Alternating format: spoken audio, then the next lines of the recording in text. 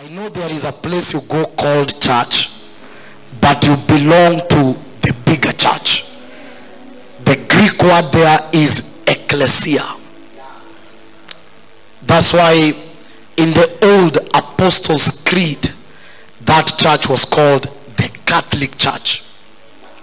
Now you need to understand, we have the Roman Catholic, but we are the real Catholic. Because the name Catholic means universal church. But we have the Roman universal that is headed by the Pope. But we are the real Catholic headed by Jesus.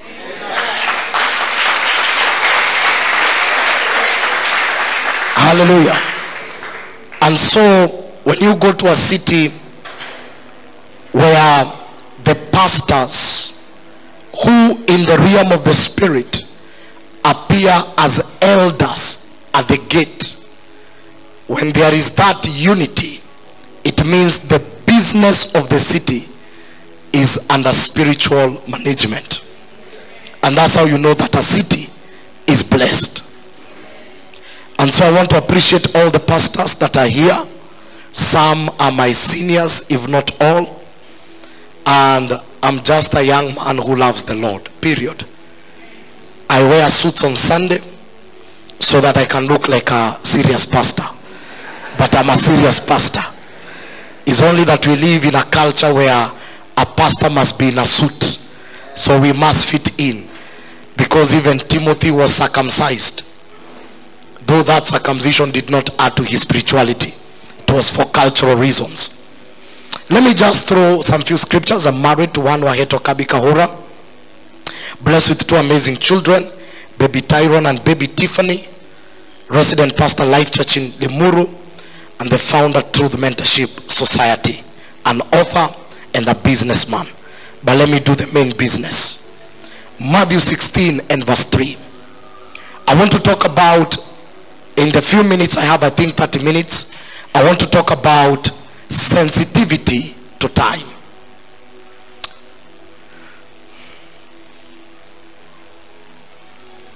And this is KJV. And in the morning it will be fall weather. Today for the sky is red and lowering. O ye hypocrites, you can discern the face of the sky, but cannot discern the signs of the time. This is Jesus rebuking the Pharisees because they had the ability to predict what will happen in the natural, but they did not have the ability to predict what will happen in the spiritual. He says you have the ability to look at the skies. Like in Kamulu, there are people who tell you mvua ya huku inatokanga huko, so hata huku kukue black aje hakutanyesha. And true to their word, when you see clouds on this side and the winds intensify, you know it's going to rain in Kamulu or in the town. So these are men that had the ability to interpret the nature, but they were limited to interpret time by looking at the signs of the hour and knowing the time they were living in. Now, every activity of God is tied to a certain time. God lives out of time. He's eternal. But when man lives in time.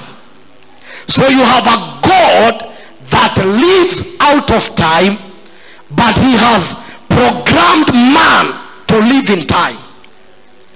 So once in a while, God visits man in the time of man. And anytime we have those kind of visitations, we call them revival. Because when eternity invades man in time, many realities are suspended. Those are the things we call the moves of God. And so time is so spiritual that even before the things of God happen, the realm of the demonic can discern that God is about to move.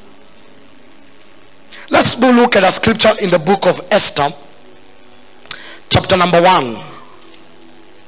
Esther, chapter number 1. Should it be from verse 13? Tell your neighbor, understanding time. Everything in your life is locked up in time. One of my mentors told me, mambo ya kumaliza ibada late, kusema roho wa Mungu ameshuka, ni mzuri na sio mzuri. Na akaniambia the Holy Spirit has eternity to move. So haizi acha kumove. So if we permit the Holy Spirit to move, even next week you will still be moving. But you are programmed to live in time.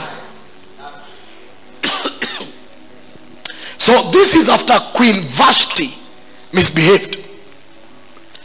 And look at the king. Instead of the king going to the in-laws, because when you have a problem with your wife, you don't go to wise men, you go to in-laws. But the system of Persia was spiritual. These wise men were not book wise. They understood matters concerning the realm of the spirit. Then the king said to the wise men, you can see, you can read it there, right?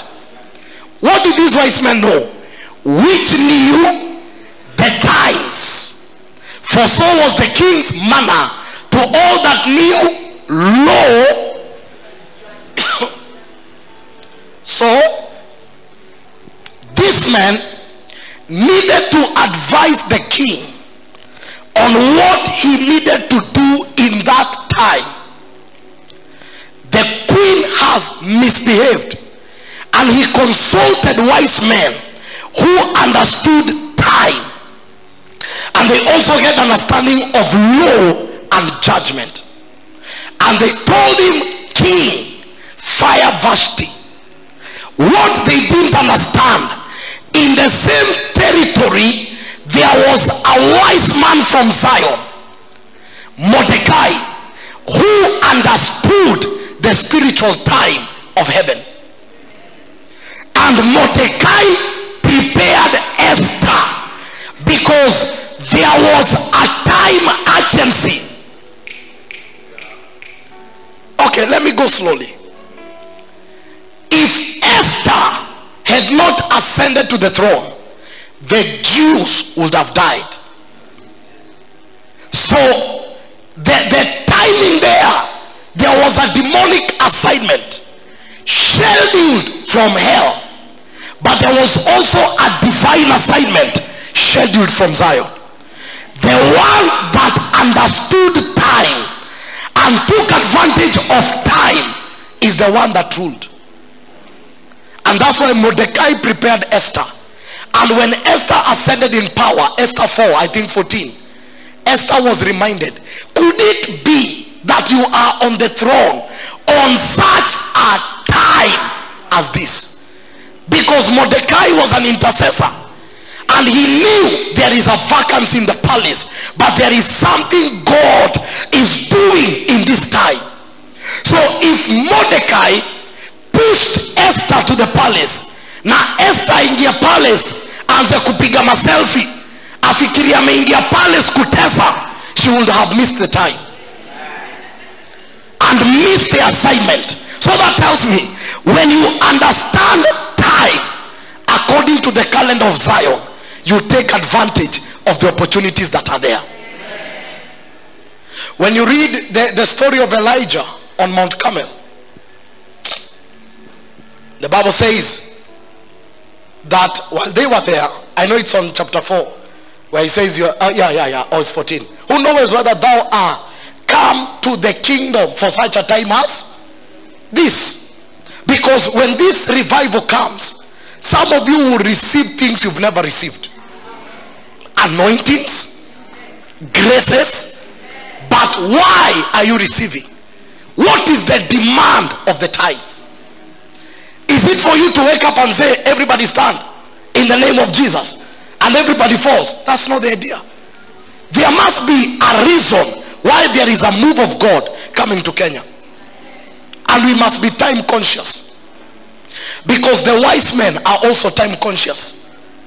If the church does not rise in the time, the demonic also have schedules, because there are three moves that can hit a nation: the move of God, the move of the devil, or the move of men. And all the moves have attempted in Kenya. I will not share details, but there is a time I sensed there was a move of a man. And many moves of men don't stay for 5 years in Kenya. Judgment will always catch up. They either get exposed or they die, or a crisis happens and they are neutralized. Then we have the move of the devil. That's now the demonic wave. You go to high schools, people are in lesbianism, gayism, smoking weed. You know the move of the devil. And then you can have genuine move of God, where you go to a school and everyone gets born again. People are just looking for Jesus. You don't need to threaten them with hell. You just ask them, do you need Jesus? And they say yes. In tears, you know now the move of God has hit down. That the hearts of men are melting and they are seeking God. They are not looking for concerts. Prayer keshas are full than praise and worship events. I'm not saying praise and worship is bad, but there is a hunger for God. You begin to know God is moving. Hallelujah. So Elijah understood. He said, let's meet at Mount Carmel. Prepare your altar and I prepare mine. And he waited. But the Bible says, when the time or the hour of the sacrifice of oblation came, he now attended to his altar. All along he waited for them to do whatever they needed to do on their altar. But the Bible says, when the hour or the time. Now Elijah is a model of a revivalist, meaning that if revival must enter, we must understand the divine timing of Zion. Because the moves of God and the seasons of God are locked up in time. And that's why when he knew it is the hour of the sacrifice of oblation, the Bible says he told them to pour water, because that sacrifice needed something poured on the altar. And when that time came, heaven answered by fire. If he had prayed 1 hour earlier, he would not have received the results he received. It was an alignment to time. When the time of the sacrifice of oblation, I just came to bring an awareness of time. Hallelujah. Because let me go to the key scripture in the book of Luke, chapter number 19. Luke 19:42.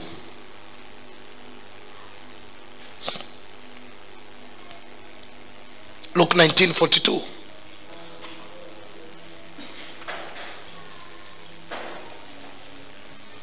Let's read it. Do you have a simpler version like NKJV? This is for bishops and senior apostles. For members, this one of thou, we can read it. But for members, you give them this one. Saying, if you had known, even you, especially in this your day, the things that make for your peace, but now they are hidden from your eyes. Look at 43.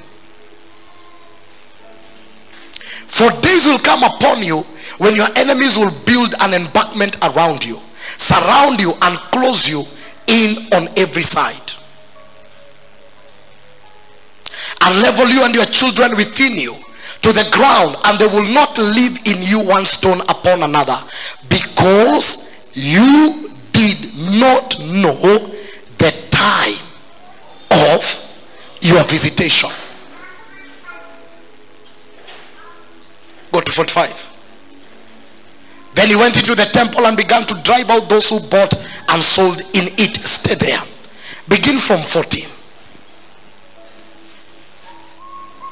But he answered and said to them, I tell you that if this should keep silent, the stone will immediately cry out. 41. Now as he drew near, he saw the city and wept over it. This is what we call the entry of Jesus into Jerusalem. Hallelujah. Hallelujah. Part of what I'm believing God is, part of what is coming as the revival is what I call the Ezra revival, where people will begin to want to know, what does this book mean? Revelations, hunger for the word. So Jesus is entering into Jerusalem, and before he enters, he comes and tells his disciples, Matthew 21 puts it clearly, that there were 2 donkeys that were tied, an old donkey and a young donkey. But when you read in the old KJV, the Bible says, Jesus said, untie the donkey and the young donkey and bring them to me. That's what old KJV in Matthew 21. There are 2 donkeys there. When I read it in KJV, I discovered it was the old donkey that was tied. That's what I discovered. So when the old donkey is tied, naturally the young donkey cannot do anything unless what it sees the old donkey do. When the old donkey is free, because I live in Limuru and I see donkeys over again, and straight away you shall find an ass tied and a cord with her. Are you seeing it? So what is tied? That word there, I know in Kenya it means something different. Young people born as free. But this is what we call American English. But please don't use this version in Kenya. Tachapua.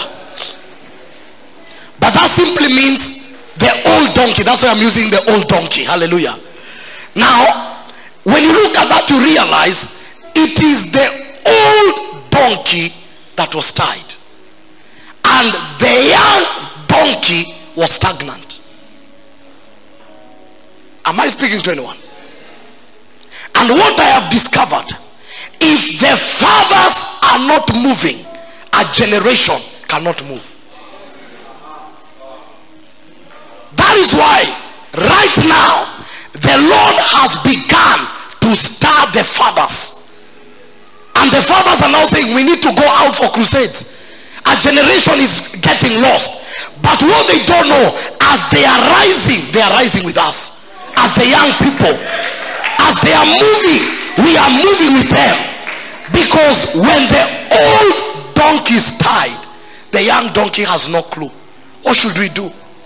And that's why Kenya, there is a visitation that is touching the 2 generations. It is touching the old donkey is being untied. Suddenly the fathers are saying, wait a minute, you mean we have these anointings, we have these graces, what have we been doing? Can we go out and impart on a generation? Because God does not work with one generation. He said, I am in need of them both. He never asked for the old donkey. He said, bring the old and the young. Is someone getting me? There has always been a mistake for long, and I bless the man of God for correcting the order, because many times the fathers gather and they organize a meeting and our parents go, but the young donkey does not attend. Now we are getting into a season of the meeting of the old and the young donkey. And please allow the young donkeys to jump like young donkeys. You old donkeys,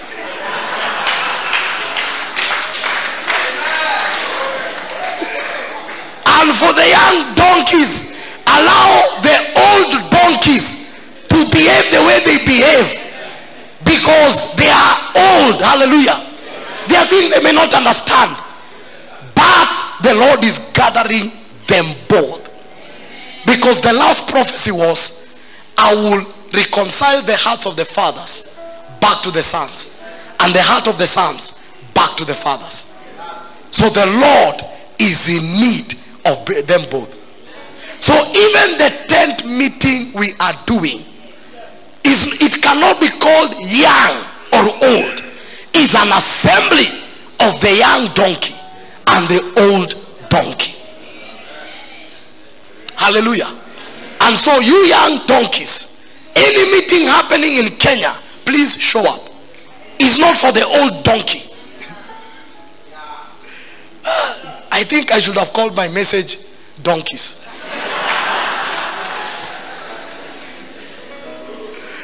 The old donkey and the young donkey. Because we must correct the pattern. And then Jesus said, I am in need of them both. And then this is what happened. When the young donkey and the old donkey were untied. I love the word there. Jesus said, tell the owner, the master. That's a very powerful word. So there is the owner of the donkey, but there is the master who owns the owner of the donkey and his donkeys.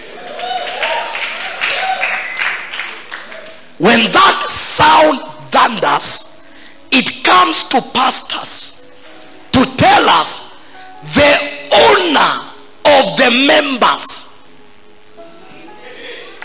is in need of his church. We are just caretakers, and we must release them. And that's why I'm happy with Kamulu, because you have broken the religious dominational chain.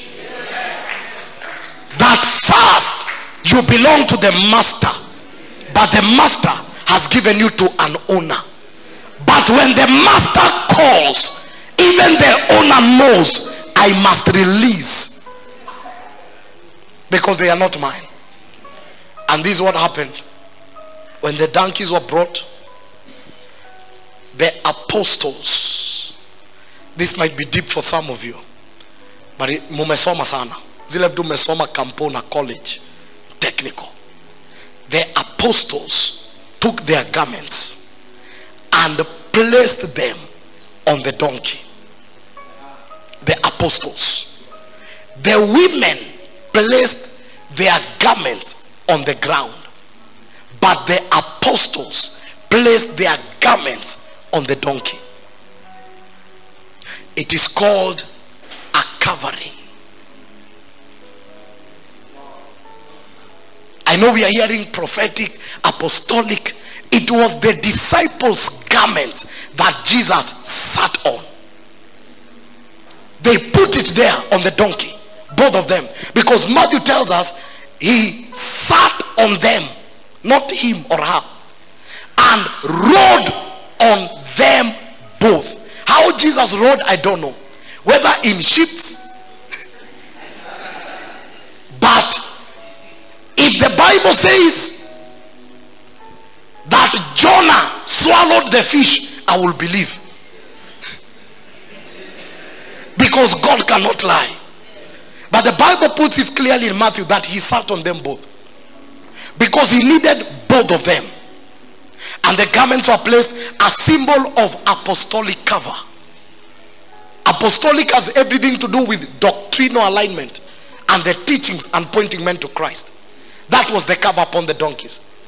But when I read this scripture, it also opened my eyes, and I discovered that the weight of Jesus did not change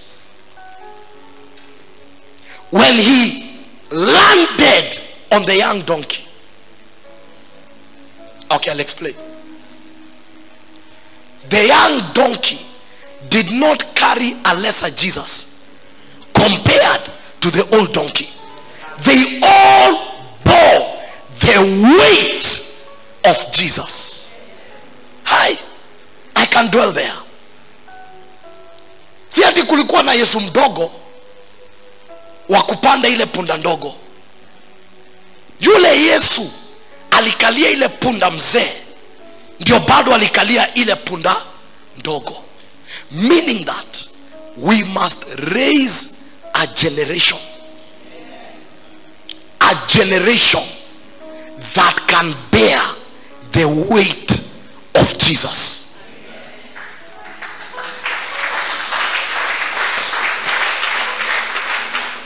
That one I'm still meditating. Najua kumekanika kuna heaven ya matini, kuna heaven ya small donkey na the old donkey. Kuna kanga ni kama tini anafaa kuomba 1 hour, mokoro anafaa kuomba 3 hours. Bible inasema Yesu alikalia zote. That young donkey had the capacity to bear the burden of Jesus, because this kingdom is a burden. Yeah. I don't know if it is in 2 Kings chapter number 9 from verse 1. Let me confirm. 2 Kings 9 verse 1. I'm not sure, but let me confirm and show you something. Yes. If you can read it 1 to 3.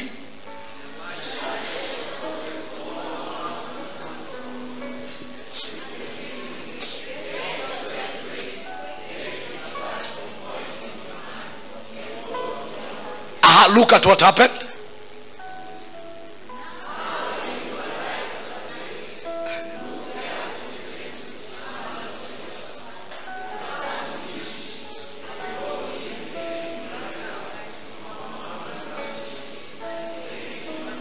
Look at 3.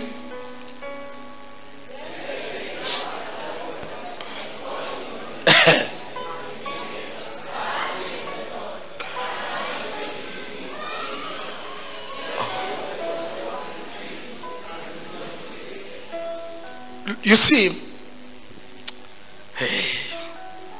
Mungu afungue masikio yenu msikie. Kuna masikio wange nasikia ya kiroho.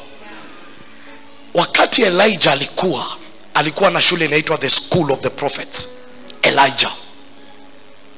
Na Elijah, Mungu aliangalia among all the prophets, akarealize hakuna mwenye akona capacity ya kuanoint Elisha, Jehu na the king of Syria.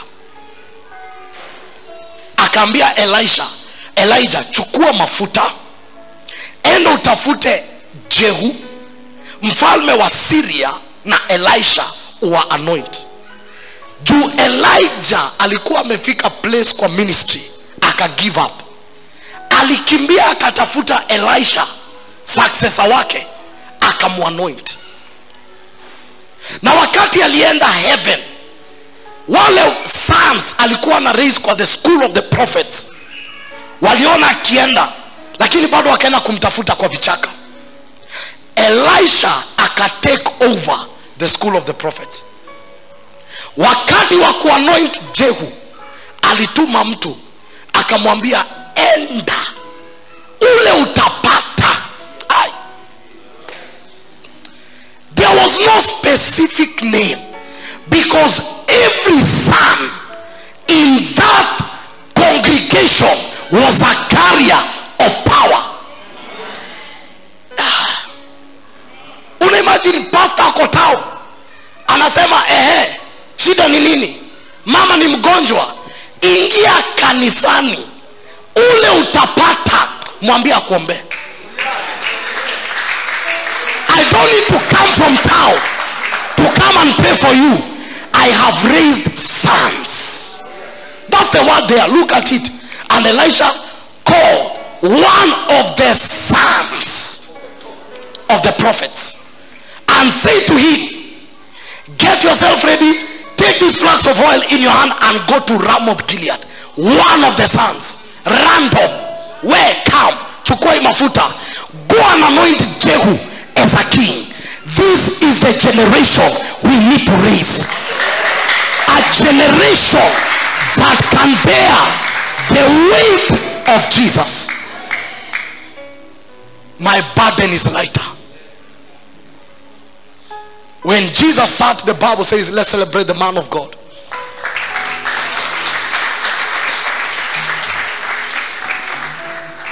Are you learning something? I have 5 minutes, I finish. Are you learning something?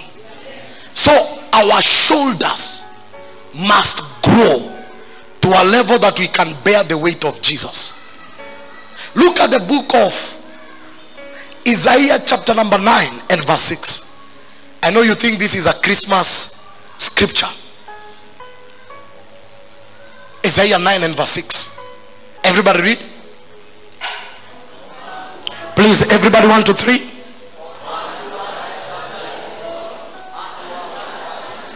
Hold it there.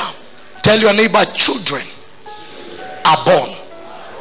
Tell your neighbor, God has never worked with children, but he loves children. Tuko sawa mpaka hapo? Na Mungu anapenda watoto lakini hapendi utoto. Mpaka hapo tuko sawa? Then unto us a son is, continue,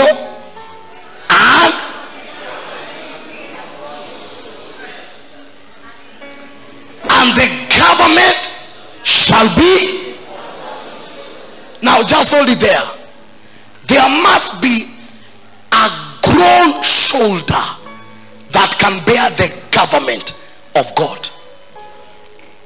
Kuna time nilikuwa nimeamka asubuhi, nikaona mtoi amebebeshwa bag mpaka akitembea anatembea hivi. Nikashindwa mama yake ni nani? Mungu akaniambia, this is how my children look. They are too small to bear what I want to put on their shoulder. And because I'm not an abusive father, I don't place it.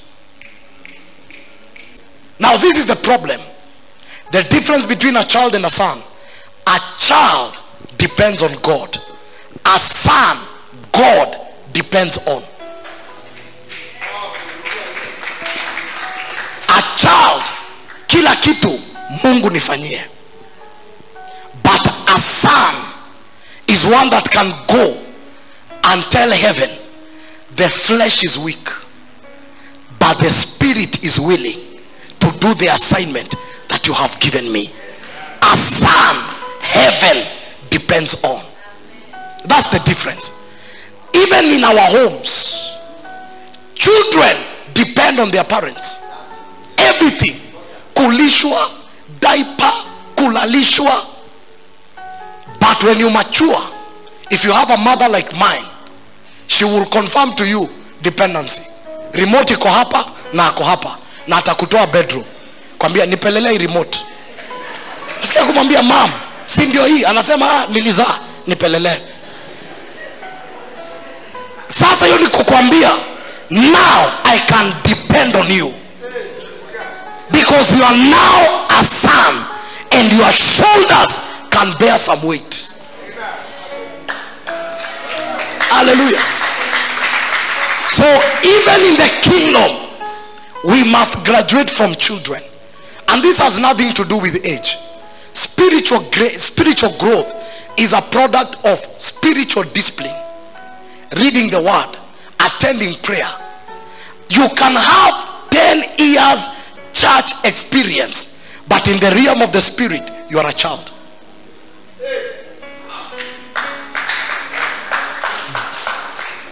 Oh, I've seen my friend here. Oh Lord, makuja home. Joe, this is my architect. He's a serious man. God bless you, sir. Listen, and you can have 2 years in God, but you're an elder in the spirit. So it's not how long you have been in church, it's how long you have been with him. He took ordinary fishermen for 3 years. He commissioned them as global apostles.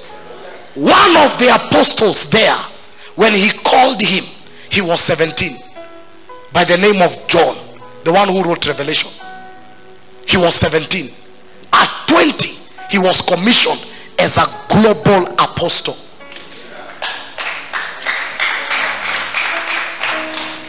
Hey! So this thing we are calling revival is not about people falling under the anointing. It's a maturity to handle the anointing. And that calls for spiritual discipline.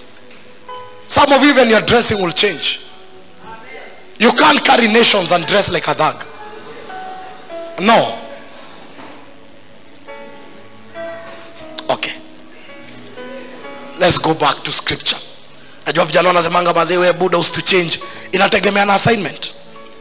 Ka assignment yako ni ya kamulu huwezi change.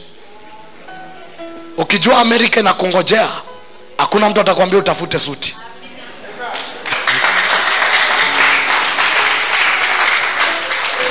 Hakuna mtu atakwambia usiweke tattoo. It is the details of your assignment that dictate the posture of your preparation. No, kauko hapa Kamulu, Tala, Machakos, Kangundo, boss, hakuna mambo mingi. Hapo unaweza kanisa itakuelewa. But there are territories you enter and they judge you by your appearance. Because they know carriers of this thing operate with a certain discipline. The Spirit has dealt with them. So Jesus enters into Jerusalem. He's sitting on the two donkeys. The people are there laying down their garments and they are singing Hosanna and they don't know what they are singing. Then Jesus looks upon Jerusalem and he cries. Why is Jesus crying? Because he already knew the same people singing Hosanna, Hosanna will crucify me. And the day they crucify me, there will be judgment over Jerusalem. And Jerusalem will be destroyed after I die on the cross. So what he was looking at, if their eyes were opened to know that I'm the Messiah, and they fail to crucify me, the judgment that is held against them will not have been released. He understood the details of that judgment. So he said, O ye Jerusalem, if only you knew the hour of your visitation, you would have repented. But because they were not sensitive to time, they missed a major move of God. And Jerusalem was judged in 70 AD. For students of history, go and study that judgment. It's one of the mega judgments. Somalia here is a Muslim nation. Because when Ludwig Kraft, the man who brought Christianity in Kenya, was not coming to Kenya, he was headed to Somalia. But he was delayed in Mombasa. And then there were wars in Somalia. And the man never entered. And that's how, almost 100 years later, that nation is not a Christian nation. So Kenya, if we miss what God has ordained in this season, we are not sure of our recovery. Hallelujah. There are prophecies, them that can read the sky spiritually, the signs are there. The Lord is setting up Kenya for a major revival.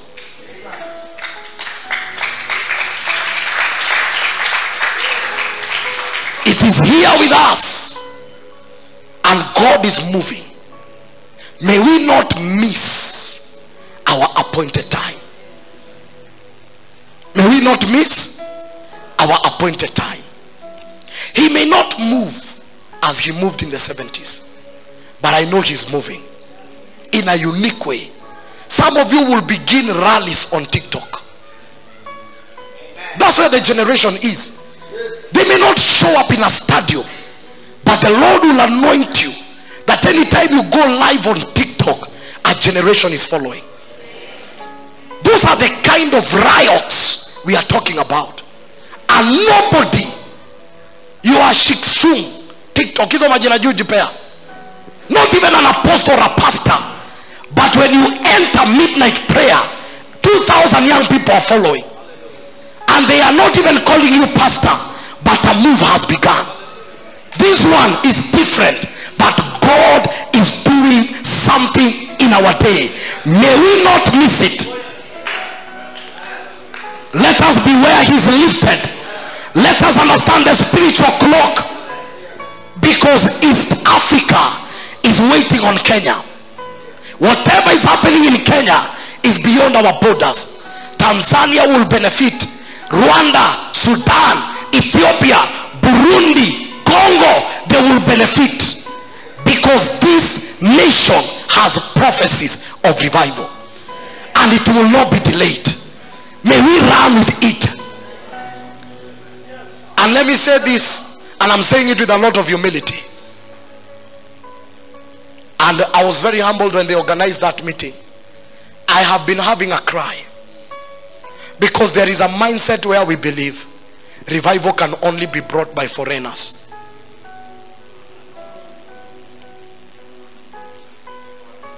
I want to believe God. God is going to raise men in our midst.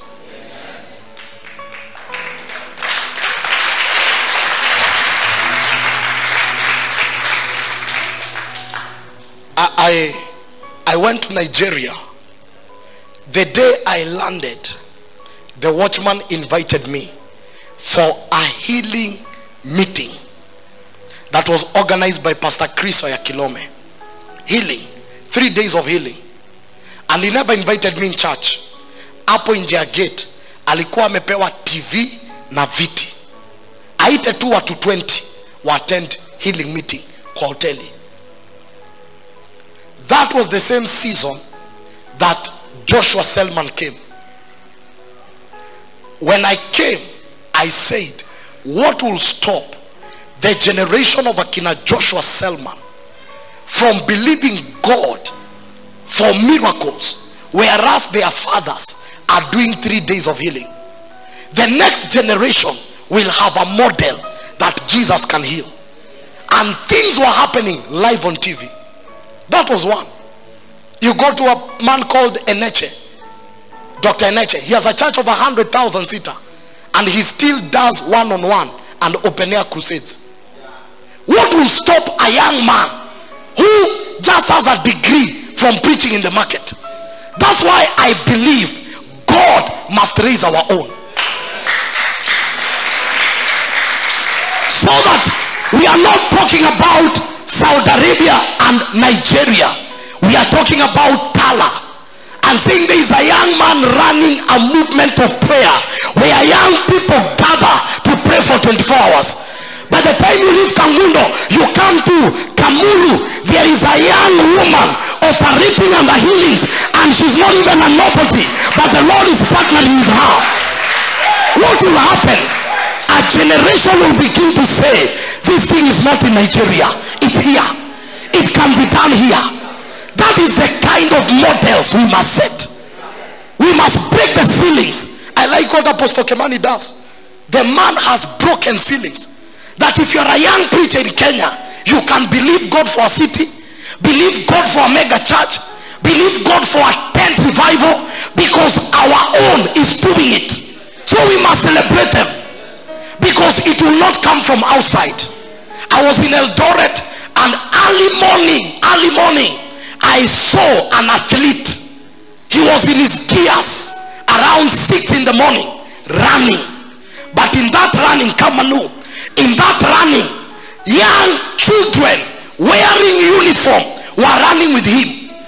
The man is doing his morning routine, and I discovered these young children can see their future in that man, because they know this town has produced global athletes. It is possible. They are not running with an image of an American where they think this one can only be done in America. No, they are running saying this is EQBLKENA. This one has broken the records. We know it can be done in our day. This is my prayer. May the Lord begin to raise men in our midst. They are not out of Kenya, they are in our land. May the Lord begin to raise men, our own, people we have gone to school with, people we have suffered with, people we have cried with, but we can sense the hand of the Lord is upon that person, so that we can inspire a generation. We need to read our Kenyan version of God's General. people that have conquered territory, people that have driven out witches out of territories. That is how we are going to inspire generation. May the Lord raise you as a role model in our day, where young people can arise in faith and say, our fathers did it, we can also do it in our day. That is what we need in Kenya, and that's where the young people, we must arise. The founding father of Nigeria was Idahosa. The sons he gave birth to, Bishop Oyedepo, Chris Oyakilome, that man taught them faith. They took it to another level. Now the third generation is where we are having Joshua Selman. So you can trace the DNA. They are not building out of their fathers, they are building from their fathers. You study Kenya, some of our fathers are still alive. We need to understand our DNA. Some of our fathers are still there. Apostle Joe Kayo, he's still alive. He's a father of doctrine. You still have another generation of fathers who are still there. In fact, our generation is the fourth generation. And if you understand, this is the finishing generation, because in a relay you have 4 men. That's why the fathers are rising and saying, whatever we began, we want to see how it's gonna end, because we began something. But a relay has a law. The first law of relay is that the baton is not given from down, it's given from above. Meaning that there must be a generation submitted under the other, ready to receive whatever they are. A relay, a person must finish their race so that you can run your race. Our race is not their race. We cannot do what our fathers were doing. We are picking from where they were.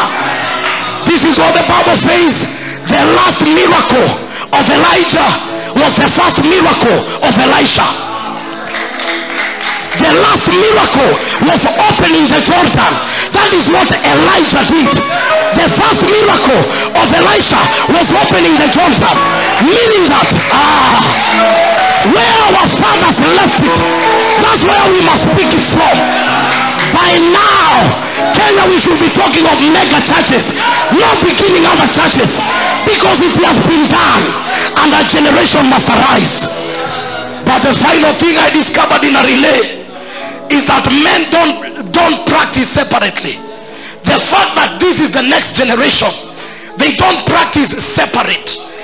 Anyone running in a relay, this being the first generation, all of us must exercise together, because we are running the same race. We are running the same race. It's only that his time and my time are different, but I must know his speed.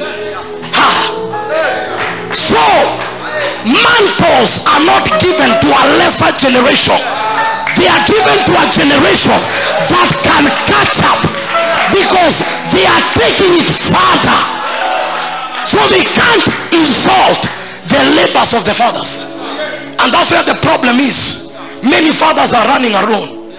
They are in the practice alone, morning glory alone, lunch hours alone, evening prayer alone.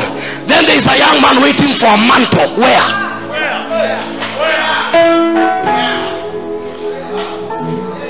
Elisha was asked, what do you want? He said, a double portion. The father looked at him and said, you have asked for a hard thing. It is not easy. And the day we make it easy, it will never have value. It will be abused.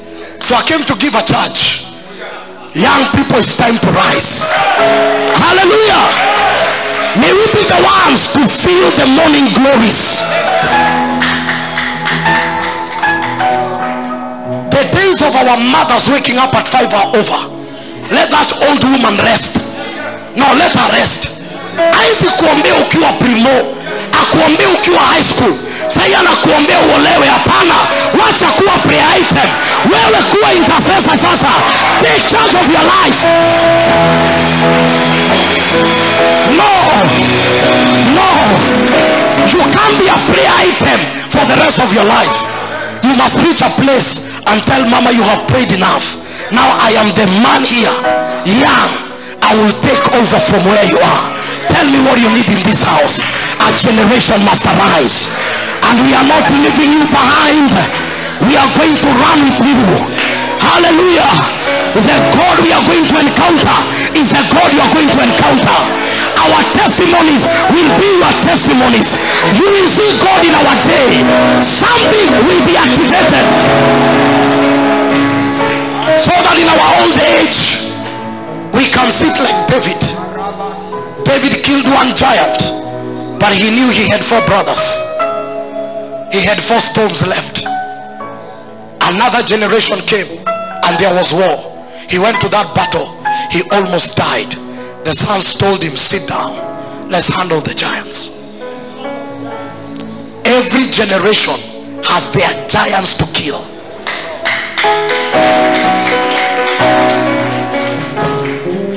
My spiritual father came and asked me, what is this thing? Ask him what? This LGBT, what is L? I told him, sir, leave that giant to us. That's a giant in our day. We know it. That giant called LGBTQ, we know it. That giant called depression and suicide, we know it. That giant called Generation Z and don't care, we know it. Leave it to us. And he said, you have my blessing. I told him, you go in the mountain, lift up your hands. That LGBTQ will deal with it. They can refuse us visas, but they can't cut our voice, because Facebook goes where we cannot go. So every generation has their giants. If you're sitting next to a young man, tell that young man is talking to you. Tell that young man, that giant called masturbation, pornography. Tell that young man, that giant called weed and gengeton. Those are the giants of our day, and they will not kill a generation.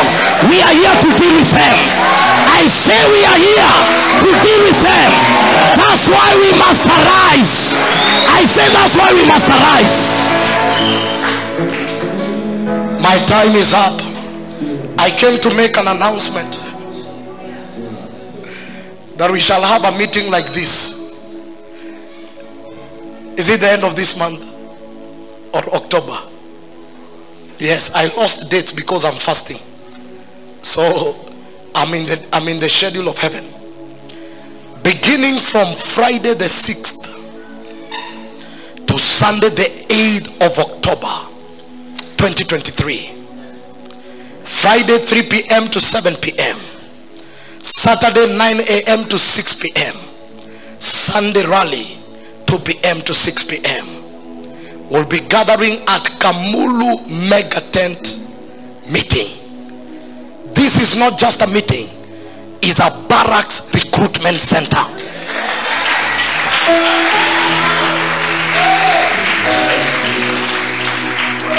Because the days of members are over. The end time needs a militant church. So we want to recruit. Remember, in any recruitment agency, some people don't qualify and there is no problem. So please invite all your fellow soldiers, and it's going to be a very serious recruitment agency. We are believing God, we will raise kingdom mercenaries, walipuzi wa kiroho.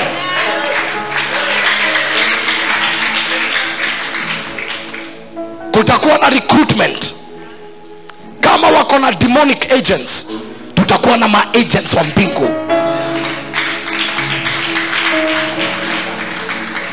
And we want to believe there will be such an impartation. So all the young and the young at heart, there is no Nigerian coming.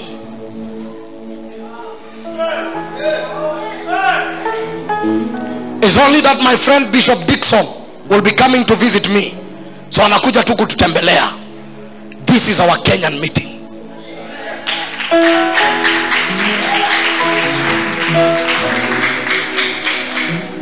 Bring the sick. The Bible says we'll lay hands. We don't heal. Jesus heals. But our hands will be available. We will exercise our faith. and we are praying for this meeting. So mbogi ya wasewa yang ndio hiyo plot, ndio hiyo plot deadly kuliko za Kamulu.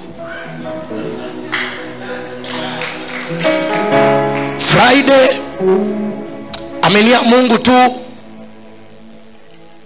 that mboka yako itaisha mapema. Ukienda Dubai Friday hakunanga mboka, watu maliza kazi Thursday. Juu Friday ni siku ya msikiti. So ambia jirani Friday maliza mboka mapema. Nikishasema hivyo najua the old donkey wamehang.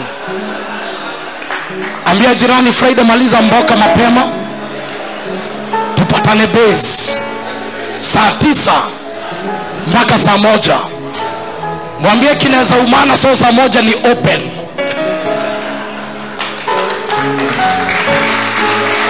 Hallelujah. To Friday ndio siku anaendanga Dunda kukunywa wine and spirit. Tunaweza amua pia si tulewe Holy Spirit. Hallelujah. Inaitwa Joel's Bar. Pale Joel alisema watalewa. Joel's Bar hapo hapa room. Saa 2 kuanzia 9 mpaka 6. Hiyo saa 2 funga mboka. Siku moja yezi fanya uko usote. Siku moja unaweza pata prophecy ya maisha. So tokea Sundays unajua ni rally. Bwana asifiwe sana.